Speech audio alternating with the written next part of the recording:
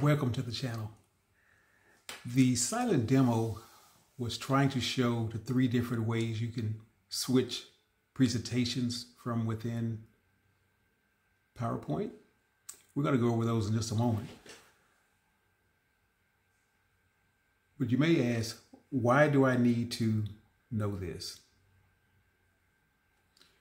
Because knowing how to switch efficiently between presentations will save you time for you and your audience while you're presenting. It avoids and negates the time to leave this program, open up another file, and the time that it takes for that file to open. Another reason you need to know this is that it will make you look more professional. You will have the appearance of mastering the program. And that's what we all want to do. We want to look as if we have the command over the software at all times. And as I mentioned, there are 3 ways to do it, and it depends on where you are in PowerPoint. So the main things you need to remember is please have all your files up and running. It will save you time for the loading.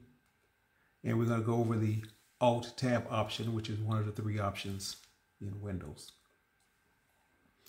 So you simply go to View, switch Windows, and you'll see the other files that are running. And the checked one is the one that is currently active. A second alternative is to use the infamous Alt-Tab, which works in any view. And you will then be able to see all the programs that are open, not only just PowerPoint.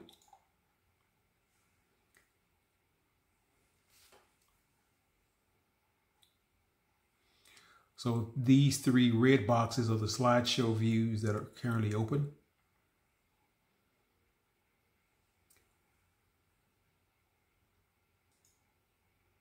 And the blue boxes are the same 3 files in edit view.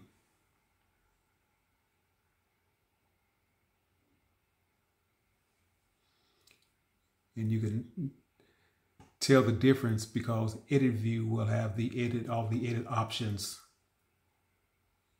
around the slide, where the slideshow view will only show the slideshow view in that window. And there's one other option from presenter view, whether you are in single or dual screen mode. You simply go to show taskbar, and your next item will look just like if you press the Windows key. You'll see the other choices of PowerPoint that is open, and you can click on whichever one you want to switch to. So now let's do it live, and you can see how it kind of flows. So from this edit view of this file, you simply would go to View, switch Windows. And if you want to go to Custom Shows, it will take you to the Custom Show file. If you want to go somewhere else, you could go to the Support Document Files. But note, once you start an edit view and switch, you are still in edit view. So that's technique number 1.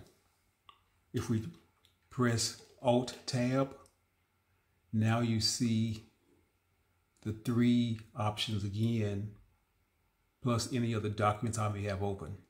And it's simply a matter of clicking that document and you switch. Press Alt-Tab again. So that's option number 2.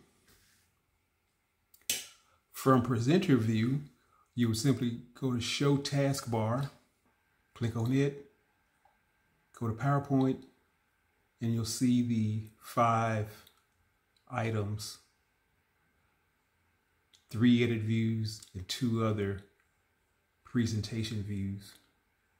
Actually, this is slideshow view and the background presenter view for this particular document. And here's the edit view, here's custom shows, and here's support documents.